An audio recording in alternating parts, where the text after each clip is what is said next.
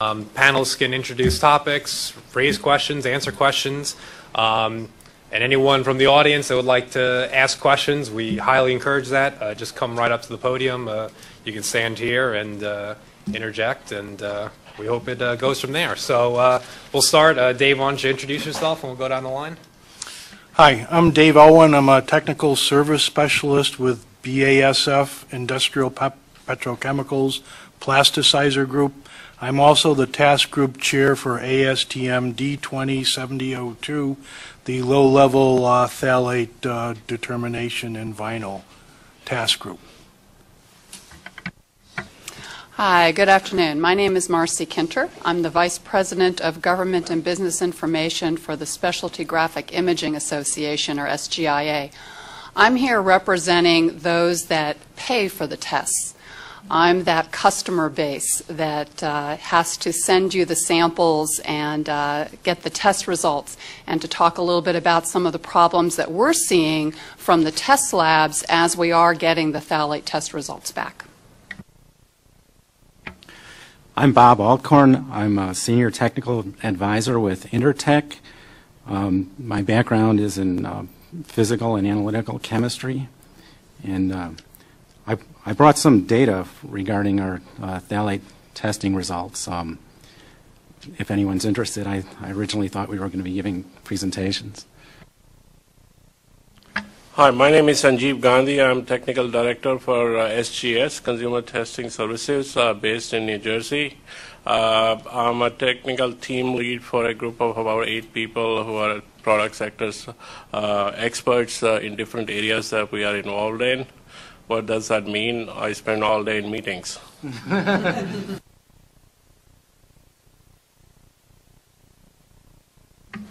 All right, I guess I'll give you guys some seed questions and try and get the ball rolling. You know, we're very curious. Our method allows for a number of different methods. As we've seen today, there's constantly new technologies and methods coming out. We're curious as far as method comparisons. Why do you like one method over another? Do you see certain advantages over ways you do it versus way you see other people do it? Anything along those lines that could give people more perspective of what advantages and disadvantages we have to look for in different methods.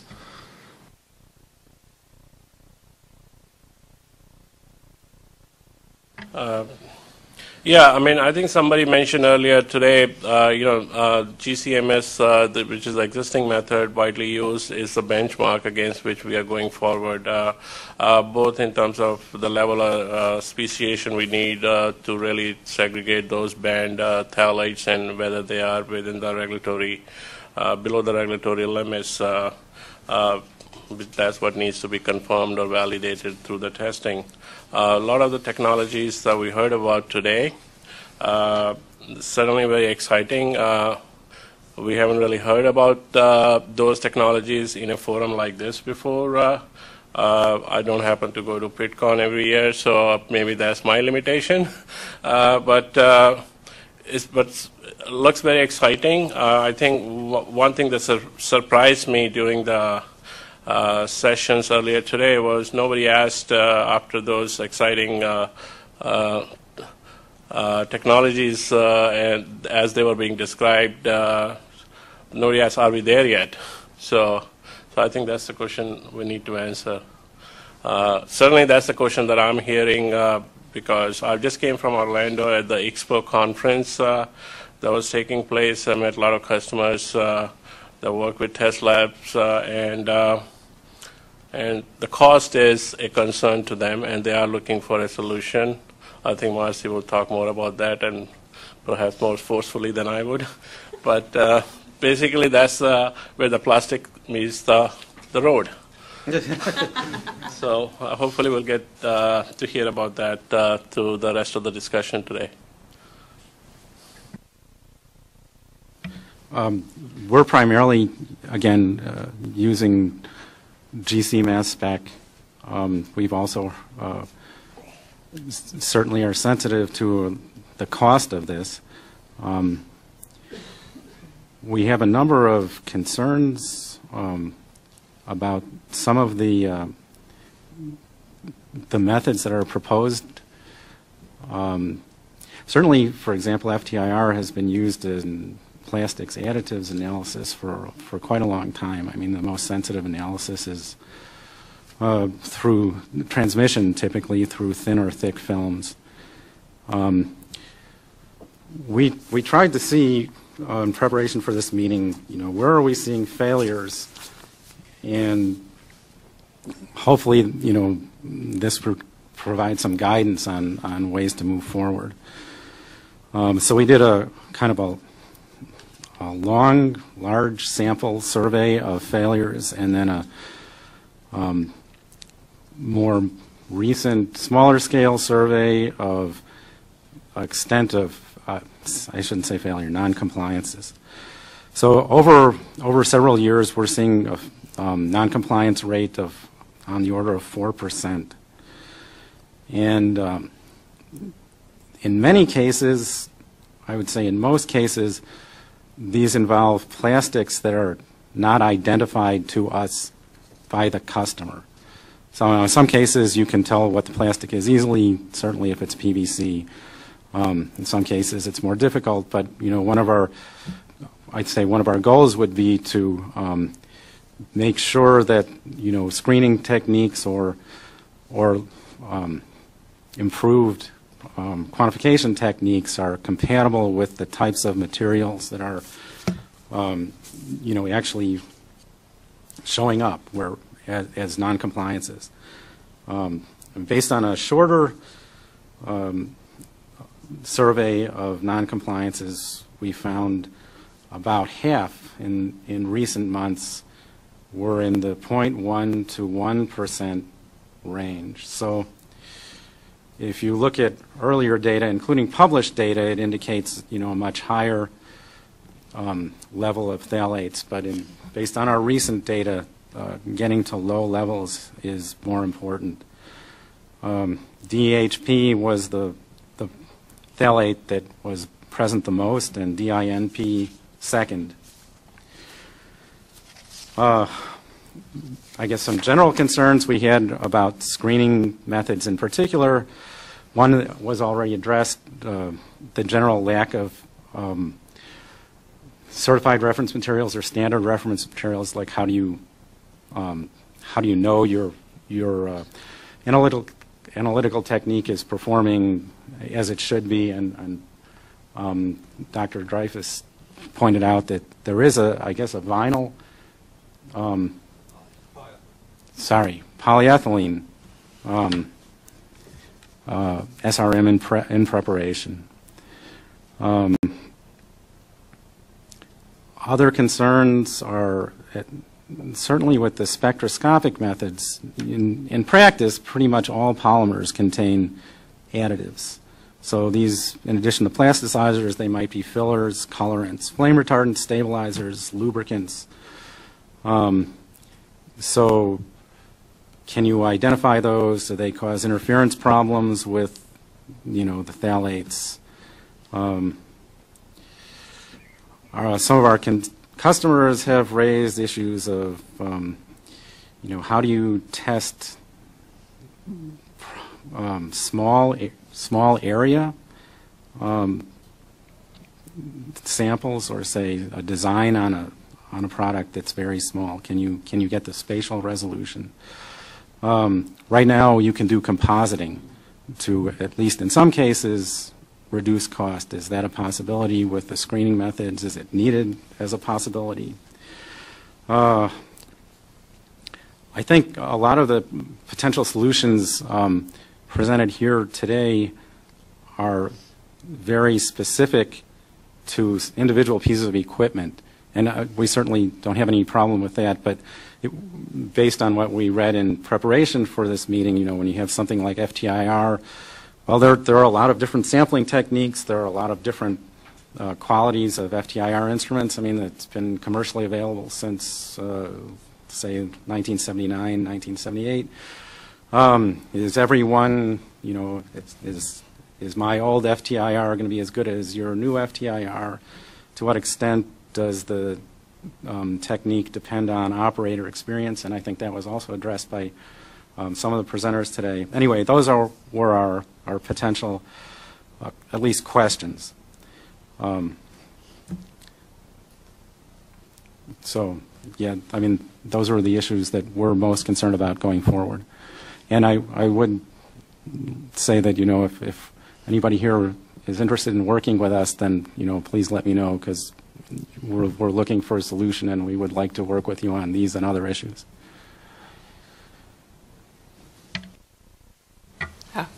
Well, to qualify, I'm not a chemist and do not have a chemical background. But I will say, based on the feedback, and I'm talking primarily about ink manufacturers that have to get their products tested because they contain phthalates. And obviously the goal is to get the banned phthalates out of the products, and you have to replace them with something. There has to be some functionality that's still in that product in order for it to perform as everyone expects it to. And we've really seen that's been one of the bigger issues. We've also seen that there's a little stability between testing labs in the results. We have one company that indicates that they just don't even have a confidence rate in their lab. They don't see that the test results are coming back verifiable. And that to us is very troubling. We see that false positives are an ongoing problem. We also see that some of our alternatives that we're using are coming back and failing. Because, and I will be honest with you, that whole portable technology that just goes red and green scares me to death. Because we're not looking to ban anything more than those 6 phthalates, and that's my policy issue right now, is that we're really looking to only take out those 6. And I believe, quite honestly, when I was listening to the chap that went on a week ago, was it a week ago? They were also discussing whether or not they could issue or recommend interim bans on other phthalates that were not of the 6, and they were told that no, that was really not an option. So I want to be very clear that when you start talking about portable technology that just does a red or a green based on total phthalate concentration, you're really talking about a disruption in the market chain. And that truly is an issue. We have one company that estimates that on an annual basis they may pay up to $5.5 million in testing a year. $5.5 million, and they took the phthalates out of their products. So they are now testing products that have none of the 6 banned phthalates in them. So that's just a whole nother issue. So when you start looking at some of the resolutions, I agree with my colleague here on the panel, rather than rushing forward and looking at alternative testing techniques such as the portable handheld, I'd really like to see some of the issues that we're seeing with the test method resolved before moving forward. Specifically looking at and making sure that some of the I guess, replaced phthalates are not seen as those that are banned. So that when we start looking at reformulation, we're actually doing what the legislation asked us to do, which is to take the 6 banned phthalates out and to reformulate. We've also found within the testing labs that, and there does seem to be a requirement that when you are looking at the introduction of an alternative phthalate, that there has to be some sort of manual integration done. And there has to be extra steps taken that not all labs, testing labs, are willing or able to do. So there has to be that extra step so that rather than just going pass-fail, they're actually taking a look at the product and making sure that with the knowledge and understanding of what's in that actual sample, they're able to differentiate and hopefully to pass a product that does not contain any of the 6 banned phthalates above the limit. We also find that the tests differ based on the labs. We will send one sample to one lab and it will pass, and we will send the identical sample to another lab and it will fail. So that also is very, very concerning to us as a customer base, because we're looking at, $375 a test, and when you go up to your final customer and then they require you to continue to test and one lab fails and one lab passes, it gets to be a very expensive proposition. And again, this is one of the elements that we really haven't touched upon here today is the whole element of the cost of the testing, and the fact that if you do not have a test method that adequately looks at the product and adequately delineates whether or not you have a good, as I say, a good or a bad phthalate, then you continue to have to test. And it does get extremely costly. And we are not talking about multi-million-dollar companies that have that kind of money to continue to use. So those are just some of the issues that we're seeing when we send out samples to the testing community. We did see, obviously, January 1, the testing cost just about doubled, as we expected they would, for both lead and phthalate. So we are concerned, because we would like to see that before we move forward with other sorts of testing opportunities like handheld, that we would actually take a look at the current testing methodology and make sure that it is accurate and that we are not penalized for doing what, quite honestly, Congress asked us to do, which is to remove the banned phthalates from our products. Well, I'm going to talk from the ASTM perspective. I agree with you. Some labs had very different results, and that's why I volunteered to start to develop a method within ASTM. We're not focused solely on GC mass spec type methods, but that's the one that comes out with the best results. We basically have, we've done 2 round robins with basically 4 different techniques, and when we looked at variability, we found the thermal desorption method came out with the least amount of variability, so that's the one we decided to write a method on. We will probably also write a method based on solvent extraction, and then, you know, again, we're not limited to just GC mass spec. I would like to also mention we do have a meeting, a task group meeting, April 16th, which everyone is invited to participate in. You can go to astm.org and look up D20 meetings and see where that is and the timing.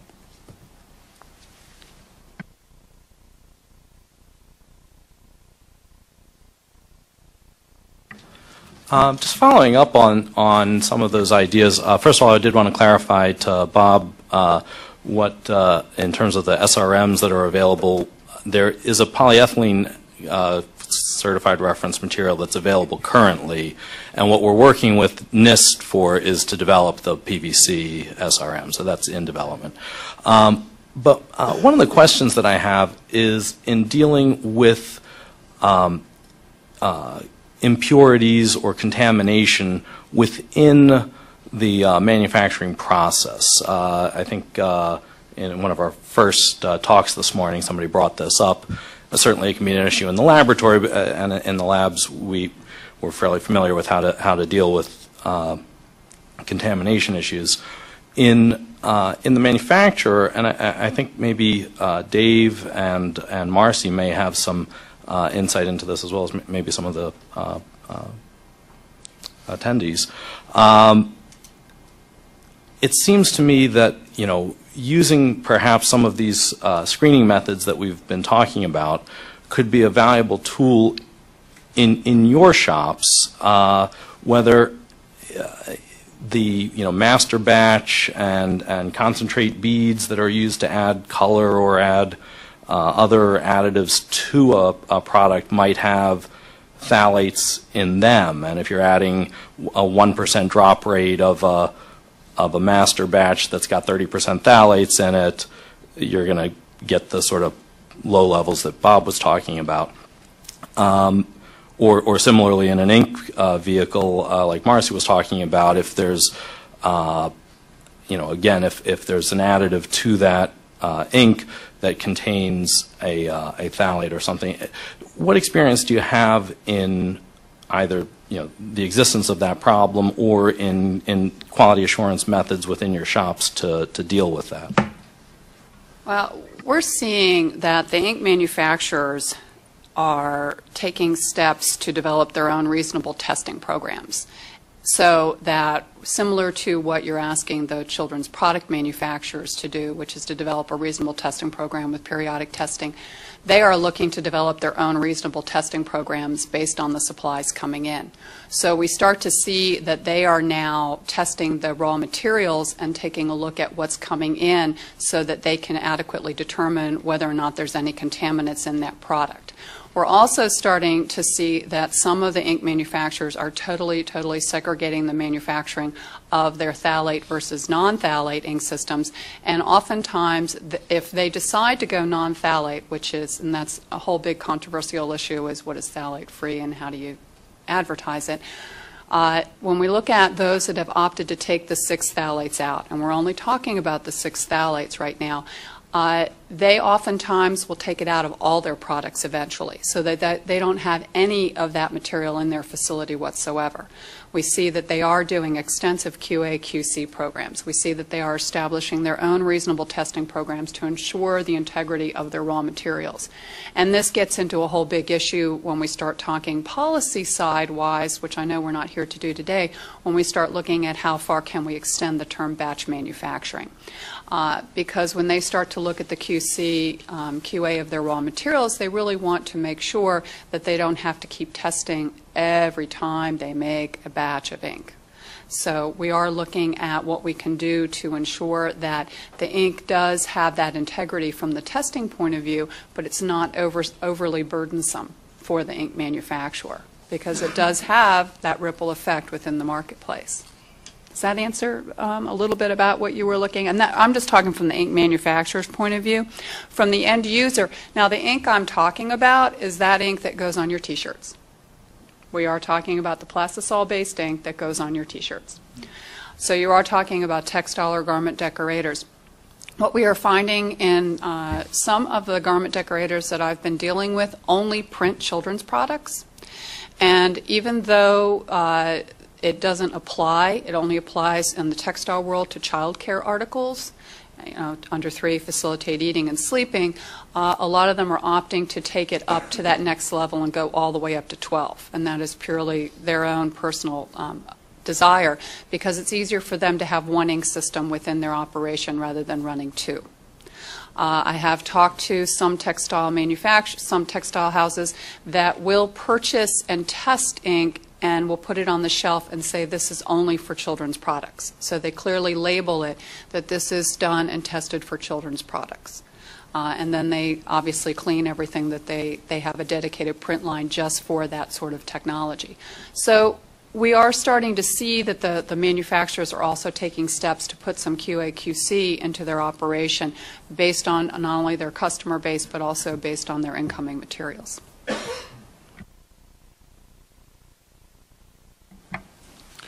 Well, depending on how you're making your diesters, there's a couple of techniques that we would use. If it's a non-phthalate and we're sensitive about it, we would use UV vis, because the benzene ring is very absorbent and you pick it up rather quickly, and a lot of the other non-phthalates don't have a benzene ring. Then we would use GC and then GC mass spec. I think for finished articles, the FTIR as a screening tool is very good, because phthalates are very distinctive with FTIR. It's just that it's a general test, and it's not overly as quantitative as GC mass spec.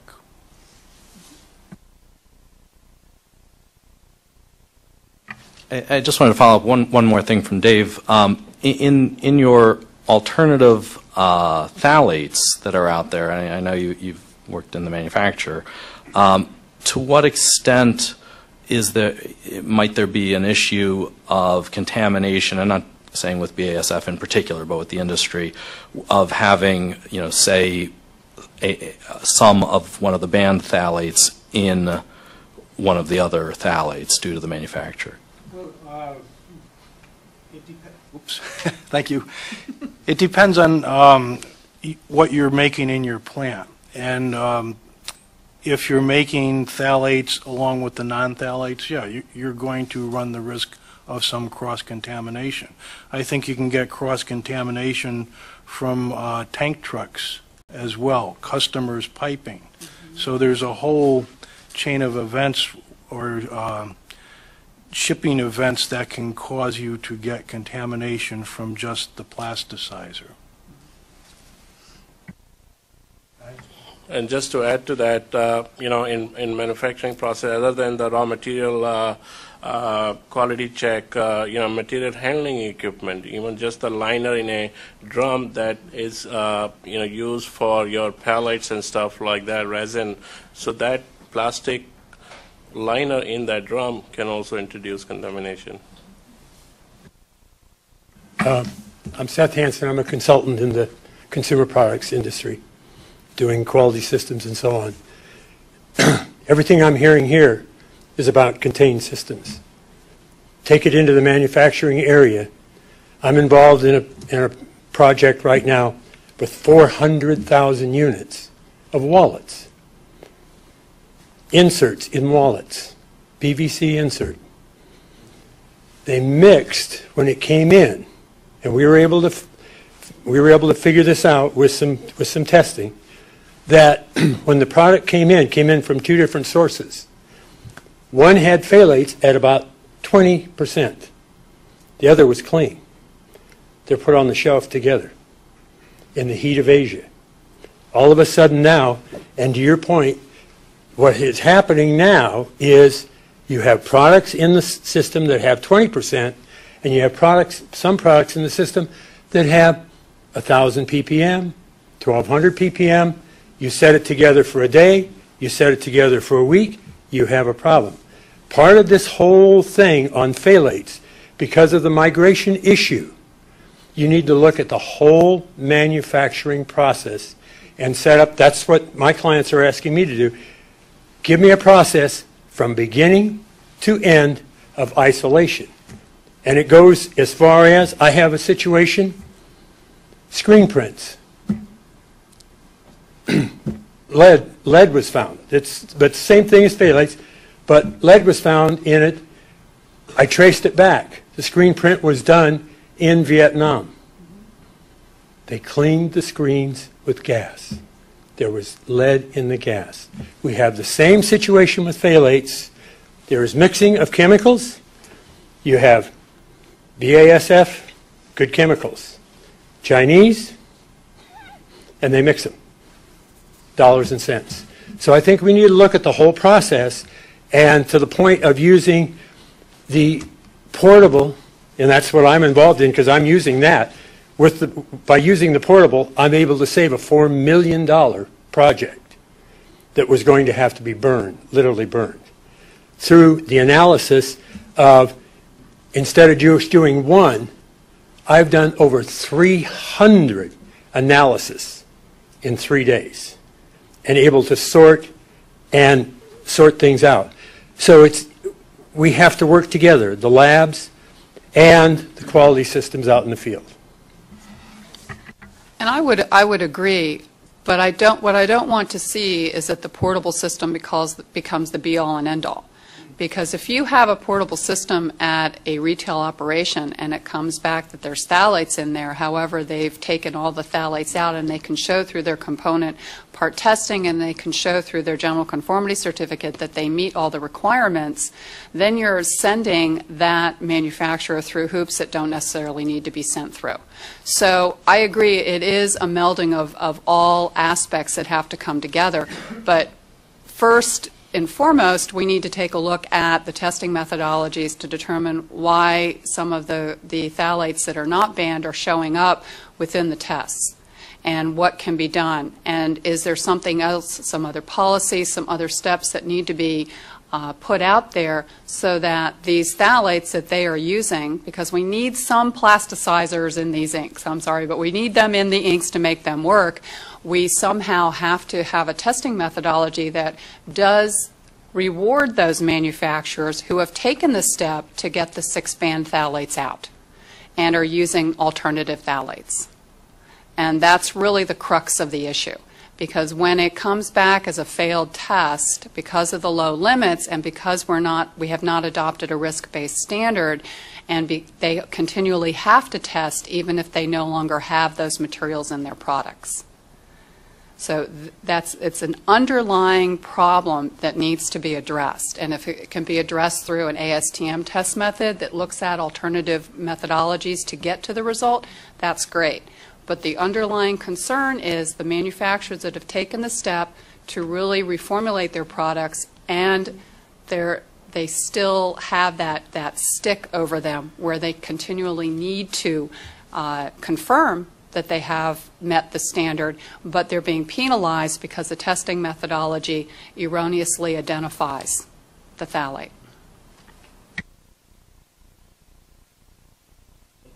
What I would like to add to that point is that for the ink application industry, if that's the right description, you'll have the choice based on what they've described under the ASTM initiative. You'll have options of the methods, and that one solution won't fit all. Right.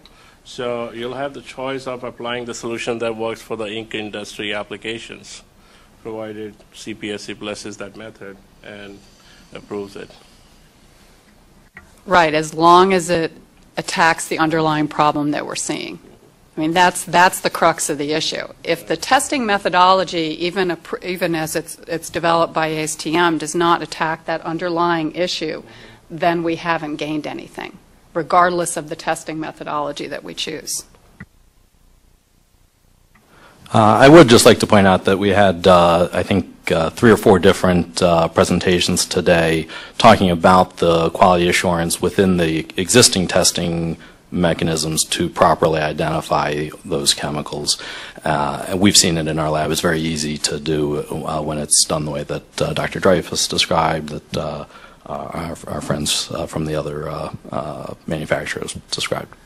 But it's not being done consistently within the testing community, and that's what we're seeing, is that there's a lack of direction by CPSC or something, but we're seeing a lack of consistent failed results on products that should not be failing, and that is getting to be a very costly issue within the industry. Do you have any statistics about the? Yeah, just a question. Do you have any statistics about the numbers of failures that occur, and are these all false positives, or are they just misidentification? I don't think in the ones that are coming back failed, and I'd have to go back and see. I would imagine that my members are keeping statistics only because it's a ROI issue, and I can provide that for the record if people would like to see that. I don't think it's a misidentification because they've taken the banned ones out. So it's not like they say, oh, I don't have this in, and then it's coming back saying it does. If it does, it might be, as we've mentioned here, an impurity. But I've had manufacturers that tell me they now will ship their products in tinfoil. They do not let any plastic touch their product. I mean, they really do take steps now to ensure that there's no migration between any sort of plastic and that sample before it gets to the lab. I mean, these are the steps that are being taken. However, they're not being taken by the garment decoration community, so now we're starting to develop some, recommendations for printers that want to send their products off, because if if the ink manufacturer's test comes back and it passes and then it fails on the part of the screen printer, then we have to look at the manufacturing process, obviously, and then we're also looking at the way that they ship the product off to be tested, because we're seeing the migration, as we've mentioned here, even in the buckets and in the developing. But that, I'd be happy to pull together some statistics and let everyone know.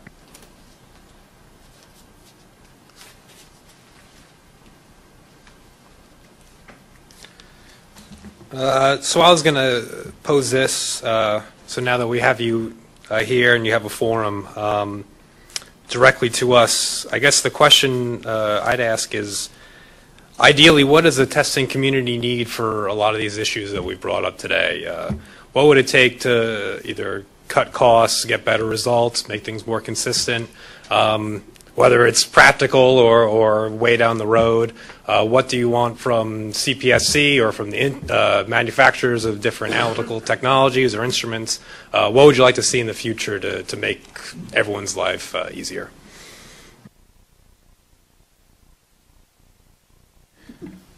Well, from the standpoint of consistency, I mean, interlaboratory studies are, you know, the proven way to do this.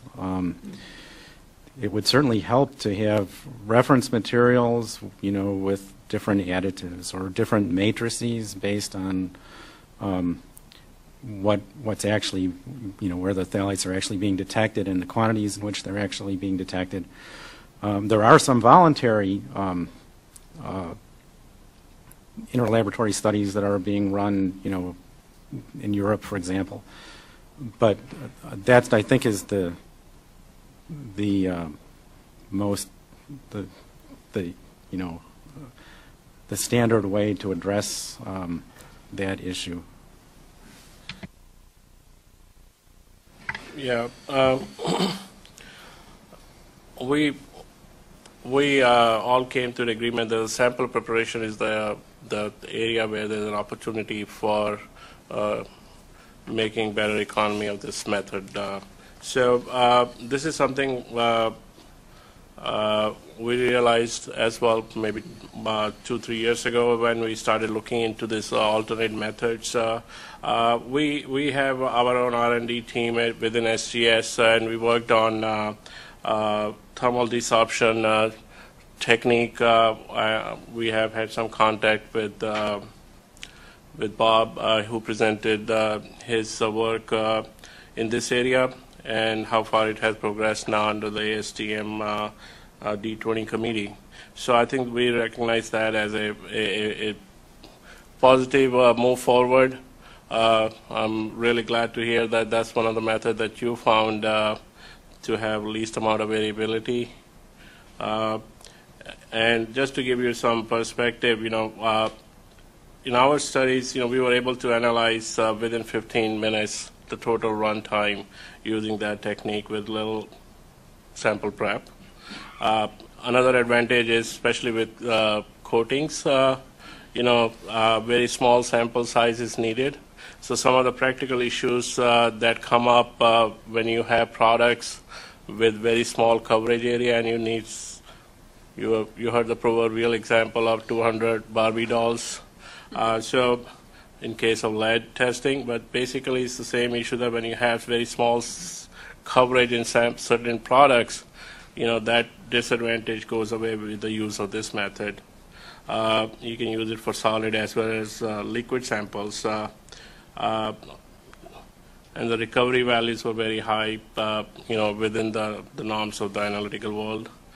So we are very excited about that, and obviously ASTM approval of that method would also give further impetus to the use of that technology. There are a couple of other areas that we have looked into. IAMS is something that wasn't, I know it was on your list, but it wasn't discussed by any of the presenters today. We have looked at IAM, ion attachment mass spectroscopy. We have worked under the IEC group, which has been looking at it from the raw side of the testing requirement in Europe. We have R&D team working in Germany closely with the IEC team, and we found some issues that really don't address the kind of problems, the practical problems in regulatory compliance needs for toys and children's products. The chromatographic separation of you know, molecules with identical mass is definitely one problem. Sample homogeneity is a problem. We also looked at DART, and same sample homogeneity could be a problem. You know, so those are some of the issues that are still need to be resolved.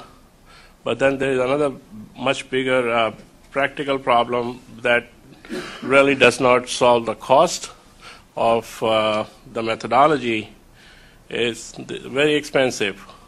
We looked at systems from different vendors, you know, front-up capital cost of $450,000. So I'm really glad to hear some of the developments about in handheld portable technology that was discussed today.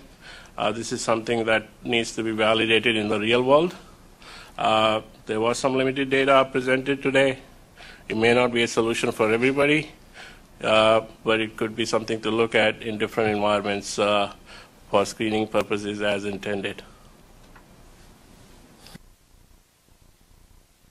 Yeah, sample homogeneity is always a big problem. I think the newer technologies have heightened the awareness of this when it comes to lead. So one of the things you want to watch out for these technologies that are surface sensitive, like the FTIR, ATR techniques and the DART techniques.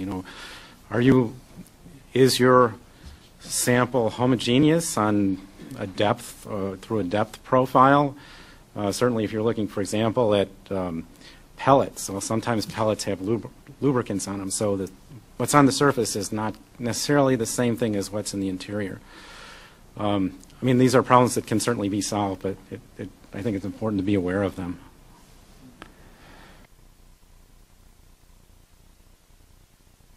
I have a question for Dave about the developing ASTM method. Bob spoke, of course, about the technology from the point of view of Frontier, but he alluded to the other instrument manufacturers out there, CDS, Gerstel, et cetera, and that there being slight differences in temperatures and things like that for that. Is your method addressing that to make it universal across thermal desorption equipment?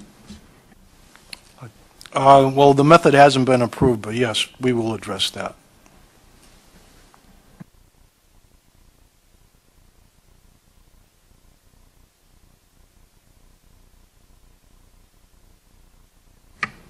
We're nearing 3 o'clock, so if there's anyone else that'd like to ask a question, now's the time.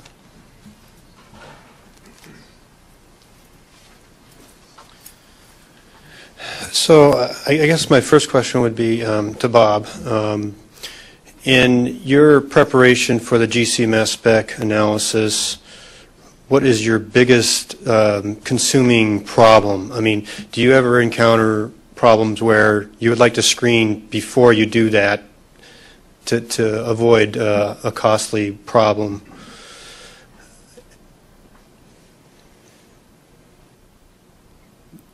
Well, yeah, I mean, I think certainly a technique that, could identify, if you have a really quick technique that could identify those materials that are failing by a large margin, that would potentially eliminate, some necessity to do testing. All of the GC mass, mass spec methods are much more time consuming than, the FTIR or ambient mass spec techniques that were here. Mm-hmm. So, yes, I mean that would be helpful potentially by eliminating, testing on materials that failed by a large margin. Okay. But we would potentially have to look at the actual numbers of products by material class to see to what extent that would, save testing time and cost. Right, right. So from our FTIR perspective, the way I see it is we have two different routes. We can go for the screening, but we also have the potential to do a liquid-solid extraction using a solvent, and there's ASTM methods already out there for doing that in other materials. Is that a potential route, or is it going to be a barrier for that? Again, well, people discuss the extraction processes here. And they can be time consuming. They range typically, the sonication processes are running in the, half-hour range, but depending on the specified extraction procedure from identified in the, test method, the extraction might be the time-consuming step or, time-limiting step, and it might not be. And it probably depends on what you're looking at. If you're looking at raw material that's a plastisol, that's already a liquid, so potentially that's a lot easier than something that is difficult to extract. Okay. That answered my question. Thank you. Thank you. Actually, I'd like to just follow up on that with Marcy. Do you see where perhaps some in your industry might use a technique like one of these screening devices to look at the incoming? They've specified the a phthalate alternative in their plastisol, and to check that. Are the scope and size of these companies big enough to do that sort of thing? I guess it would depend on the cost of the handheld. I mean, I'm not sure what the cost of the handheld is for the lead, and they're not using one of those. Primarily in the industry sector, a typical size is 25 employees, so you're not looking at huge companies. So quite honestly, what they're looking at and what they want is they want the ink manufacturers to certify through component part testing that their inks are compliant. And that is really not occurring right now because of the costs associated with the tests from the ink manufacturer's point of view, the definition or lack of clarity of definition as to what is batch manufacturing. And also with the fact that we're seeing so many false positives come back on the alternatives. So it's a mixed bag. I really don't see that they would, unless it was a really large garment decoration house, that they would invest in handheld. They really are just going to look to their suppliers to certify, or they're going to send out to a lab themselves. Because quite honestly, eventually, because they're providing a children's product, they're going to have to test anyway, or at least provide some sort of testing documentation through component part testing that their product complies with all the lead and phthalate content limits. So I don't really see handheld as being, I see that happening more at the retail level, to be honest with you. My name's Pat Sells. I've got 30 years experience selling x-ray to include portable x-ray, and I'm no longer in the x-ray business. I'm in the ramen business now, the portable. But one of my clients down in North Carolina, they were spending $100,000 a month on testing, sending samples out just for lead. And they did buy portable x-ray from me at the time when I worked for another outfit. They spent $40,000 for that piece of equipment. But they reduced their monthly output of samples they were sending out as a result of screening down to about $10,000 a month. If they found any indication of lead at all in screening, they did not attempt to put a number on it. That went out to be tested by the holy grail methods of ICP and AA and everything else, which we don't compete with. We readily admit that those techniques are superior. But in an attempt to limit the volume of samples that you're sending out, there is a role for the screening, and while we're not here today to talk about lead, I think the screening for the phthalates will play a similar type of role, and it is a way for manufacturers to reduce costs. This was a particular site where the lead was showing up in inks, it was showing up in zippers. There were a lot of cases where there was conflicts in analysis where the commercial lab was coming back saying there wasn't any lead. We were saying there was lead. It wasn't a fact that the commercial lab did anything wrong. We analyzed two different pieces of metal. They were taking the zipper pool and dissolving it in acid. We were looking at the zipper pool, but we were looking at the base of the zipper, which is leaded brass, and we were seeing the lead. They were not seeing the lead in the zipper. in the pool. So it's really not a question that we're wrong and they're right and we're wrong. It's a question of the sampling. Right. Are you looking at the same piece of material? Mm-hmm. And so on. Right. Now, I would agree that there is a role. It depends on how large the operation is and their volume. Because if you're looking at a traditional garment decorator, especially in the area of phthalates, and again, the unwritten definition is under 3, facilitating eating and sleeping, there's not a lot of that actually being printed, believe it or not. A lot of it's embroidered, which is exempt, because it's not a plasticized component. But when you start looking at zippers and things of that nature, then yes, it does make sense to have some sort of a handheld technology. But it does depend on the size of the facility. But if you're looking at your average facility that you're going to go to buy T-shirts for your local soccer team, no, they're not going to have any sort of handheld. No, but potentially you're spending as much in 1 month as what one of these analyzers cost. But they're not going to send out every product. They're going to look at their ink systems, and they'll send out their ink systems. And as long as they don't change their ink systems, then they're fine. They don't have to get it retested. So you're not, it is a fine line. But quite honestly, the size of the facility does dictate what they're going to do. And we also don't. SGIA does not say you have to send every product out to get tested. You have to make sure that product complies. If you can use component part testing and send out a sample of your ink, then that test stands until you use up that ink. Sure. So it really is it's a very much a cost issue. But again, the industry is looking to their ink manufacturers to provide them with that assurance. But I would still argue that screening techniques are one of the best methods to reduce your costs. Mm-hmm.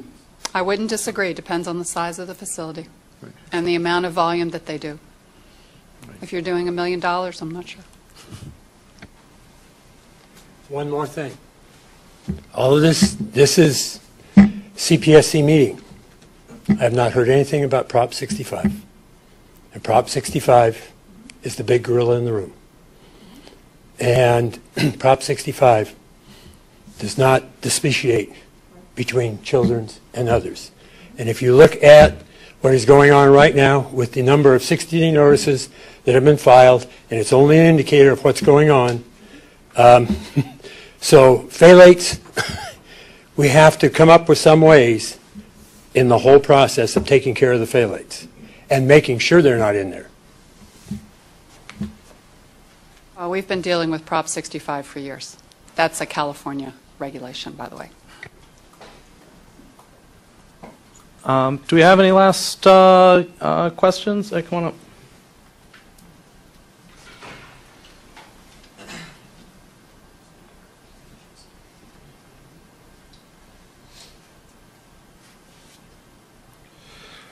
I just have a question about the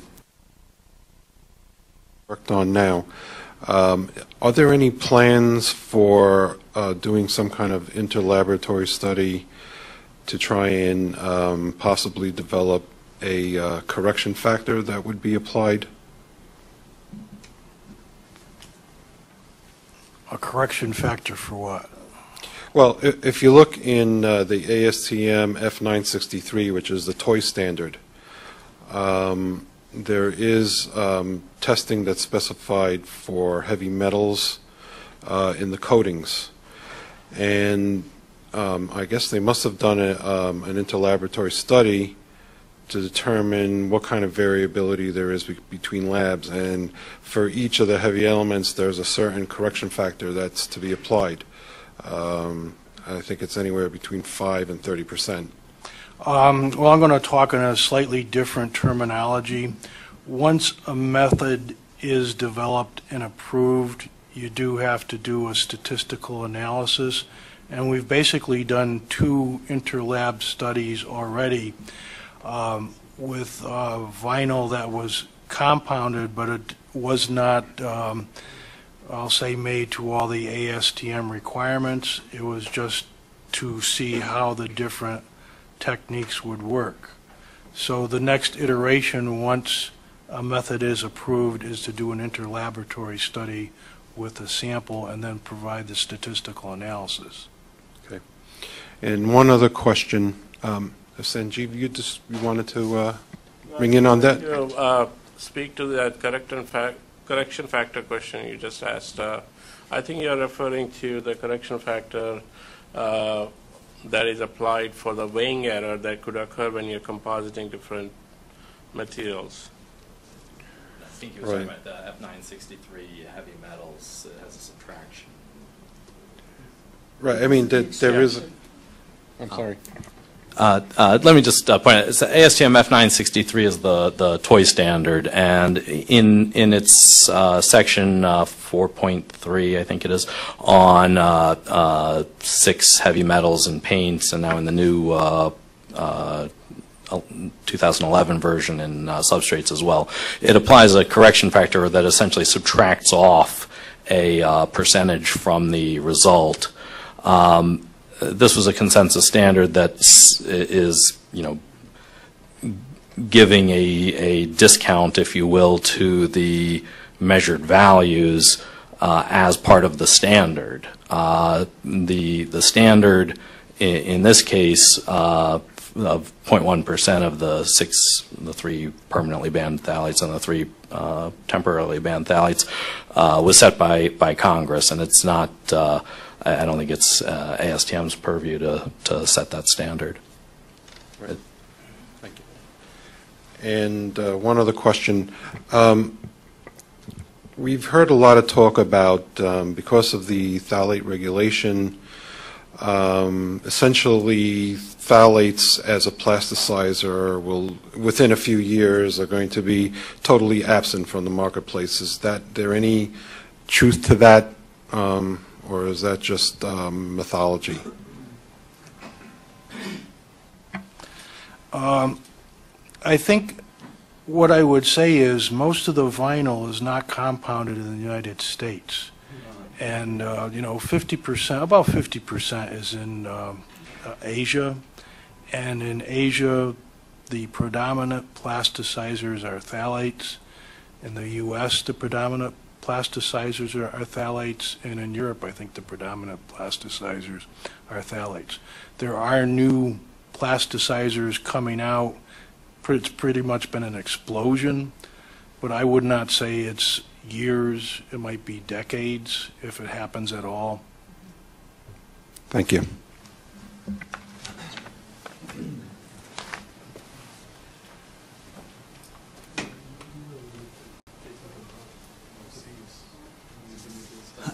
I'd like to just clarify a few of the things about the ASTM method. There is a section in there that requires the user to use evolved gas analysis. Evolved gas analysis basically will define the temperature range over which that particular piece of equipment works best. So with the Frontier system, it was 100 to 320. It may be with manufacturer B, they may be going from 120 to 340.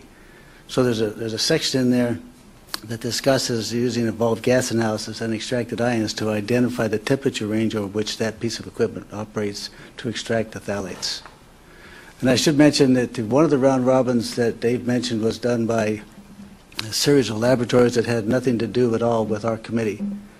So I just went out in the free world and found 5 laboratories willing to take these samples and see what they could get.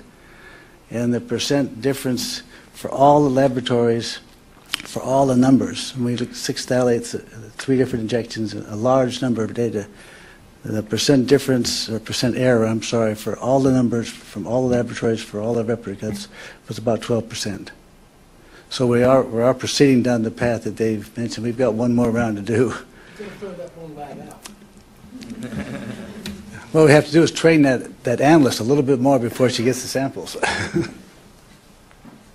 No, but it brings up a good point that one guy out of 6 failed the test. See, I don't know if she failed. She's 30% high on every number. Yeah. There's something in there, but I can't find it.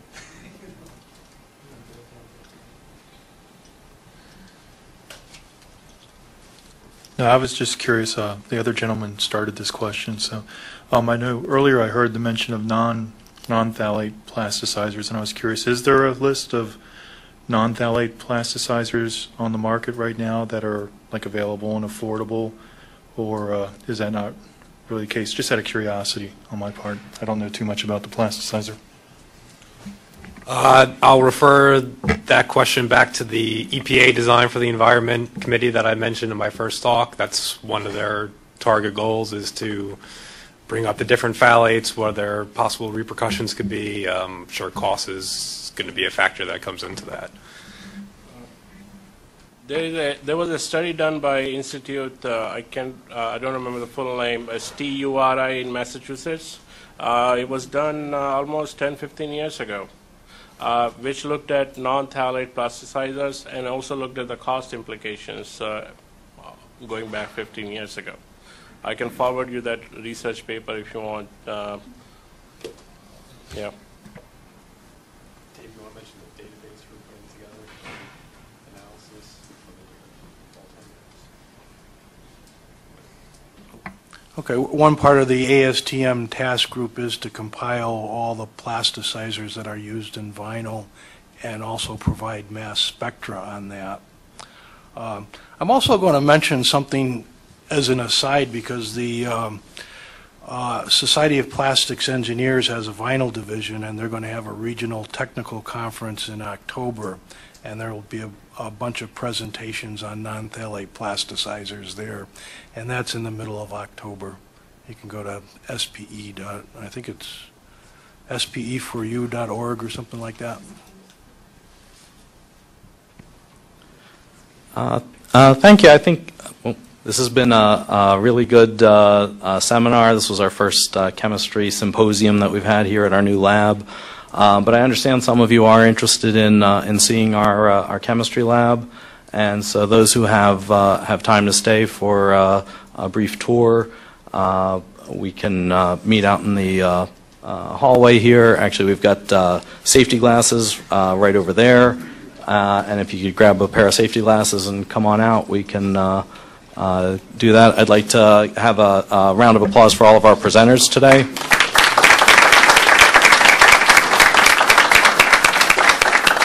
And thanks to Matt for hosting this.